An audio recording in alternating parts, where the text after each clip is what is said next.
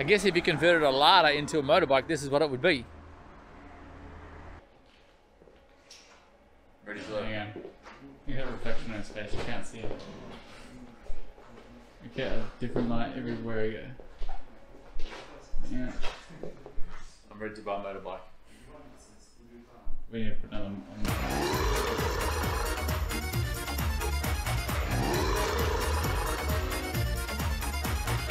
Welcome back to the channel. It's John from Barely Russian, and my son Josh and I were heading out today to look at some ATVs and snowmobiles as winter starts to, not winter, but as autumn's coming, and we're thinking about winter and things and getting around during winter time. So we thought we'd have a look at some ATVs and some snowmobiles and things. Something that we're not particularly familiar with as far as snowmobiles go. We've obviously had ATVs on our farm in Australia, but we just want to see what's available here in Russia. See what brands are available, see whether that you know, it's the same things we could buy in Australia, things that we're familiar with, or other brands.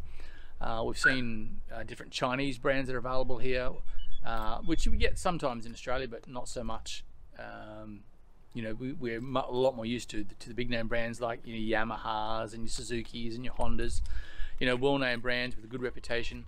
But we're just going to go and have a look, see what's available, start doing some research for when we get the farm, being able to buy some good reliable equipment that we can use, even for taking out camping and things like that.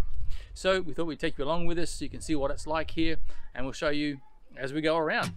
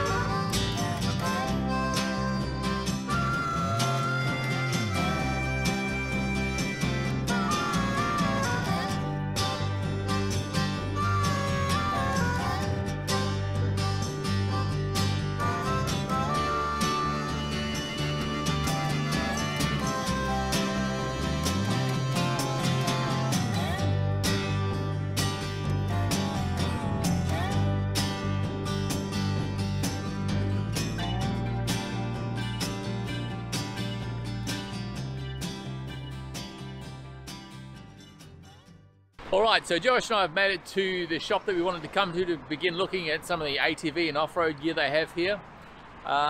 We haven't found any real spots that are like some of the spots we have in Australia. In Australia, if you want to go and look for motorbikes or ATV equipment or things like that, you would go, a lot of times they're all in a certain area, and there will be a dealership that will have multiple brands of bikes. Here they seem to have, you'll have like a, it's a bit like a mall where you'll have all smaller shops in one area, but with a much smaller selection. We haven't found anything like a Cabela's or say a Bass Pro they have in America. You know, where the range is just off the charts. You know, where they're just so impressive, the amount of stuff they have in those shops. But here we are, and we are seeing what we can find, and we'll show you through all the things that we see here. So we've got some trailers here. Now these trailers look like they're specifically built for the big wheel ATVs that they sell here in Russia. And so basically they get the ramps, they drive up straight over the back of the trailer and then over the actual wheel arch and then sit right there. They also look like they have the advantage of, with the drawbar, you can actually disconnect it, and then you can stand your trailer up vertically to save space, which is interesting an option. What do we got? 149,000 rubles.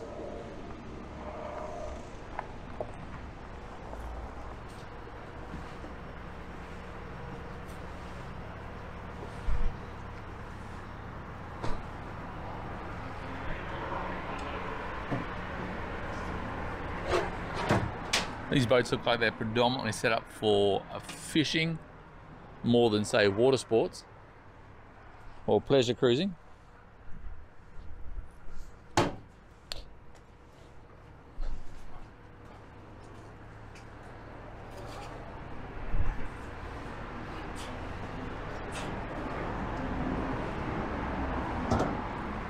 So it's normally 570,000 rubles, but it's on special for 520,100 rubles.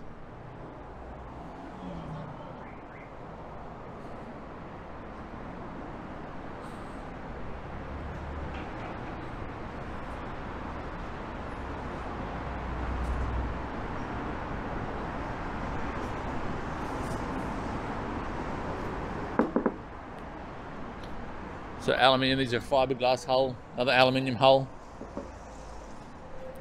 Storage.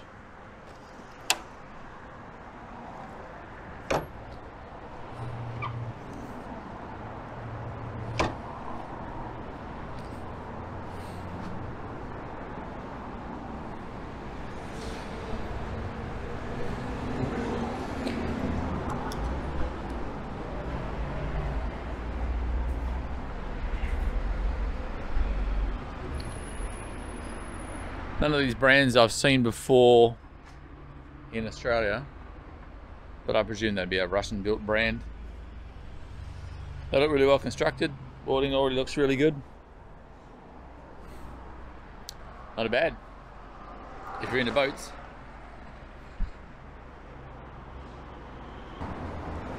Alright, I've got a few motorbikes out the front here.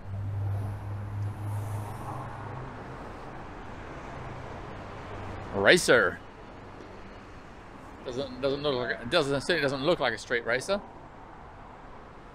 Maybe Racer's the brand.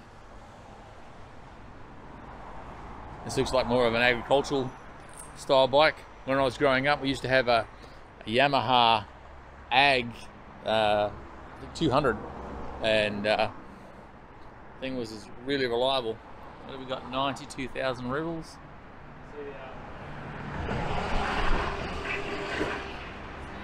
Oh yeah, yeah. Little off-road scrambler, race bike. Not a brand I've seen before. Don't know if it's Chinese or hard to say.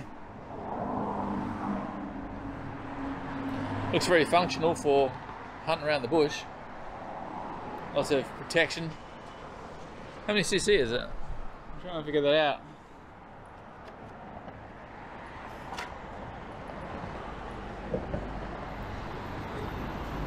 $149 cubes.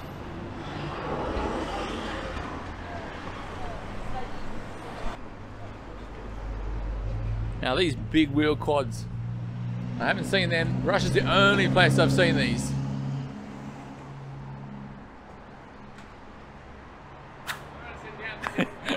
See sweat. Yeah, no, you wouldn't want to sit on that. But these things are obviously really good for moving through the swampy ground.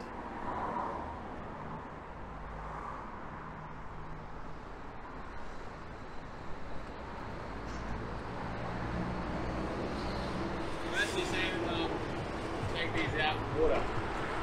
But yeah, they'll float in water. Look at the size of those tires. They're huge. They're a good 2 foot, 80 centimeters wide. 2.5 foot.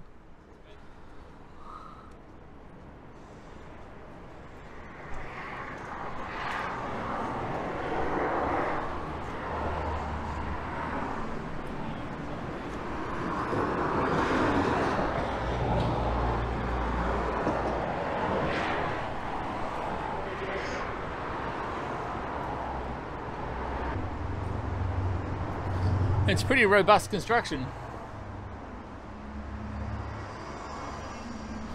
It's like a small, it's got the sort of size capacity construction as a small four-wheel drive, but in a motorcycle format.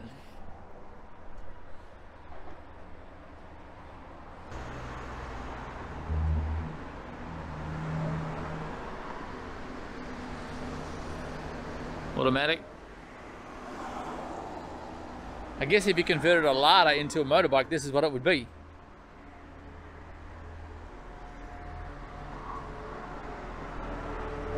So enclosed trailers, dual wheels.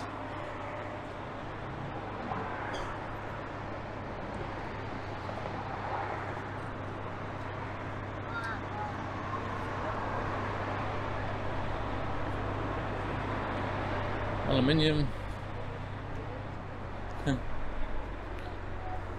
What do you know? Alaska. On a single axle. Galvanized.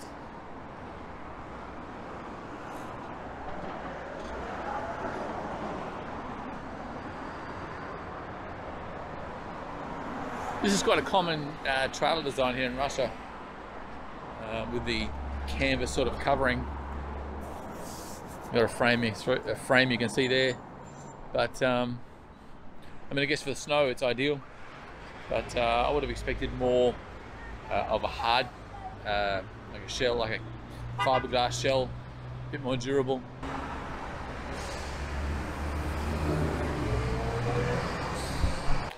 Now this is a lot more like I expected. This is a lot more like an Australian style showroom. All your big name brands, your Ski-Doos, Can-Ams.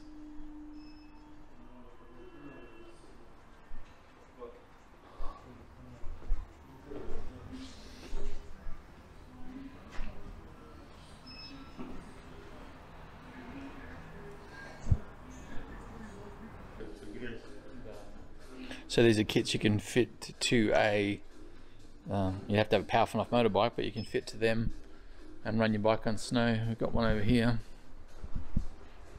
Only seen these on, you know, YouTube videos, but I actually sell them here. I'm sure they're a lot of fun in the snow.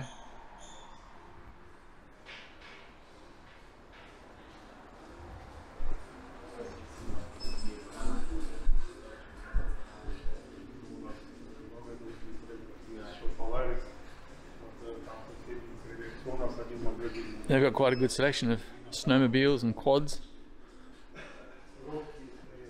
You see a lot of the Chinese ones here, the CTFs I think they are, or C-Motos, but these are actually Can-Ams.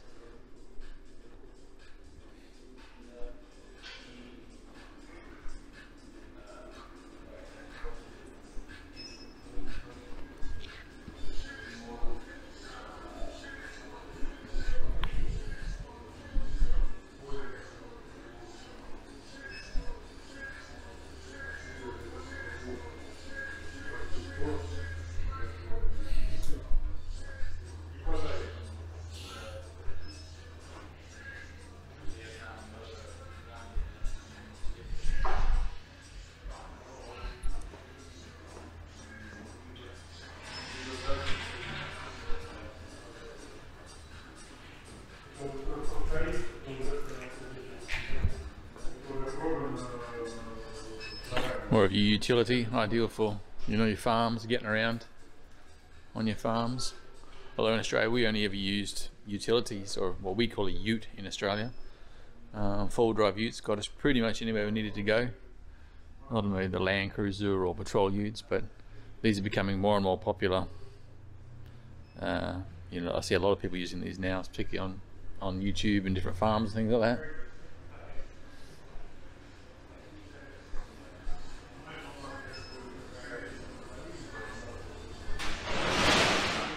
More of a fun racing off-road one.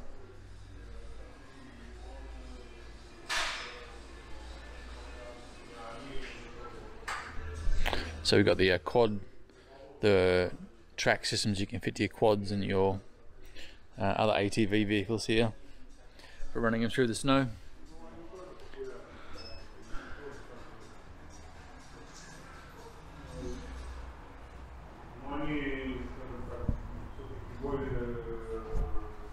Lots of accessories for your equipment.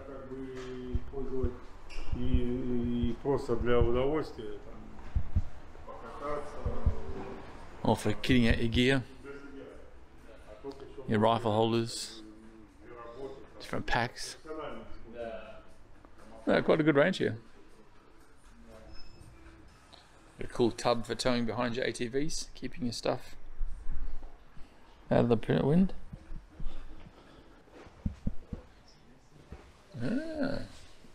So we've come up to the 3rd floor of that same building and they've got a big camping store. Well, big. They've got a camping store.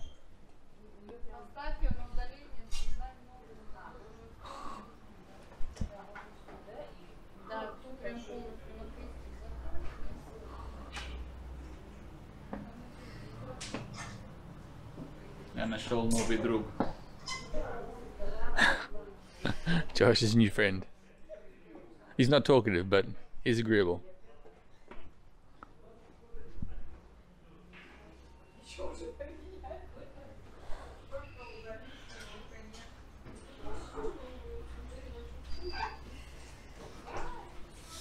We've been looking for some stores like this with camping gear. Camping is something I really enjoy doing. And once we sort of know for sure that we can stay in Russia, we can start investing in things like this.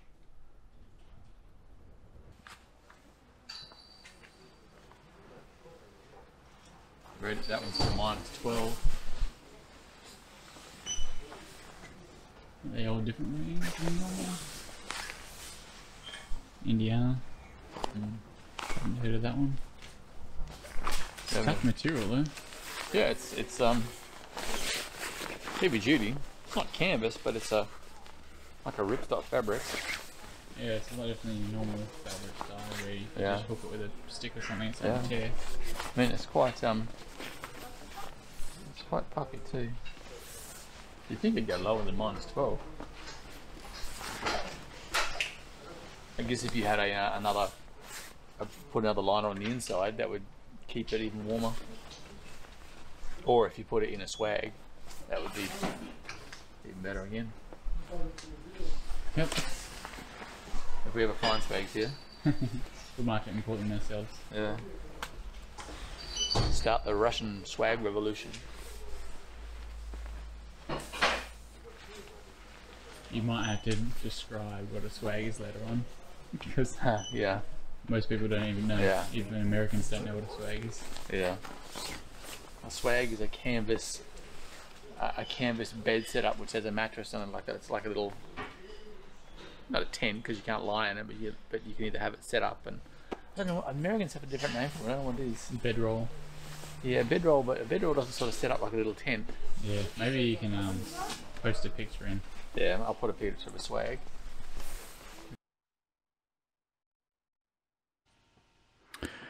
So this is another store that we came to in the same building but on a different floor, and this company sells a complete different brand.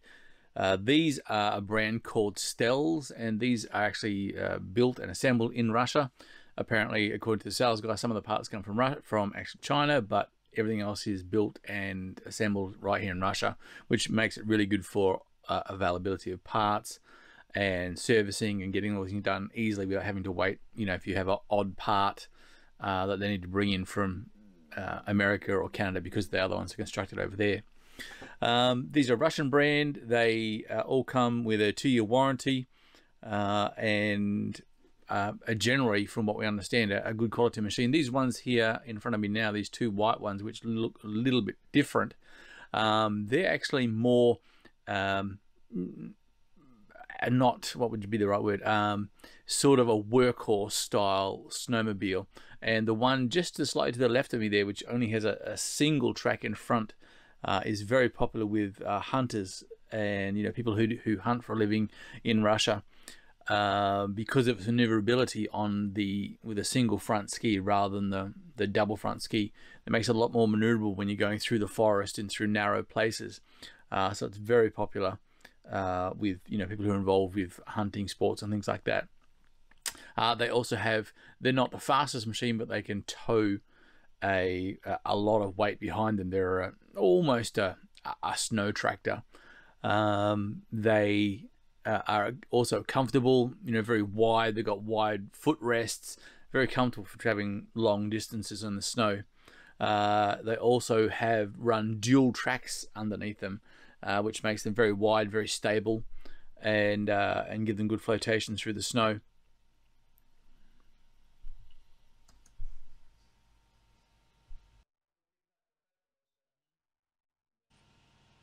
The guy was also explaining to us that they'll do about between 40 and 50 miles an hour through the snow, so around 80 kilometers an hour through the snow, which makes them ideal for, you know, traveling longer distances. So you can, you know, pull out, you can take them off your vehicle somewhere and then travel a long way into the forest at a fairly reasonable rate, and not spend, you know, so much time actually just traveling.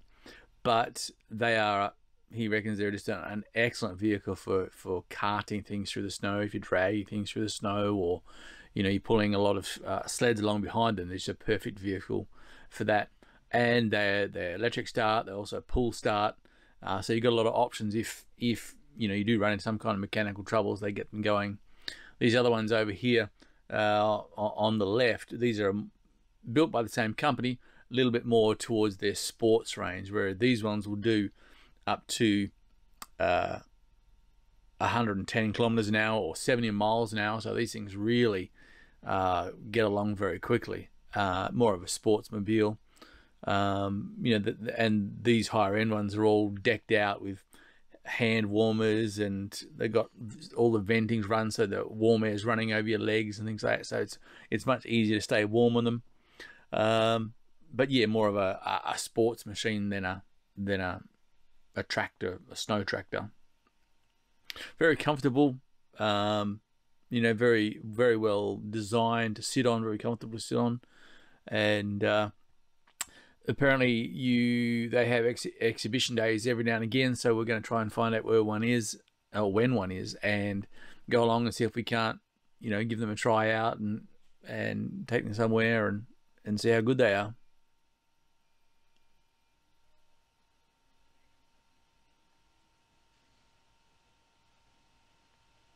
Just showing where all the hot air comes out, or your, you know, power plugs, and for keeping things charged up.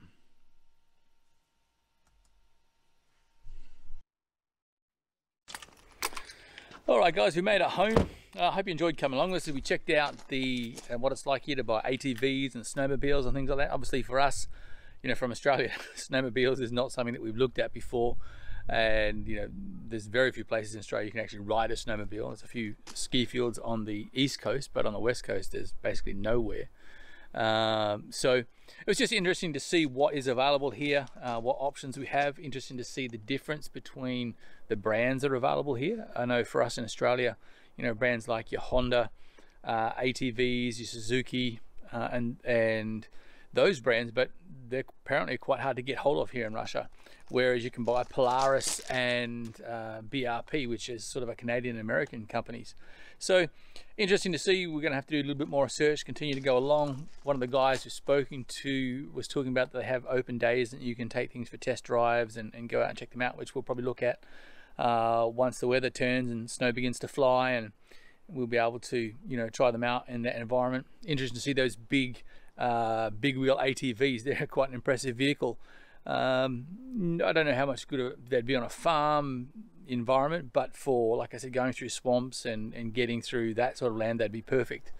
But yeah, we hope you enjoyed coming along. If you did, give us a big thumbs up. Consider supporting the channel. I've got links down below for that, and we look forward to seeing you in the next video. Take care.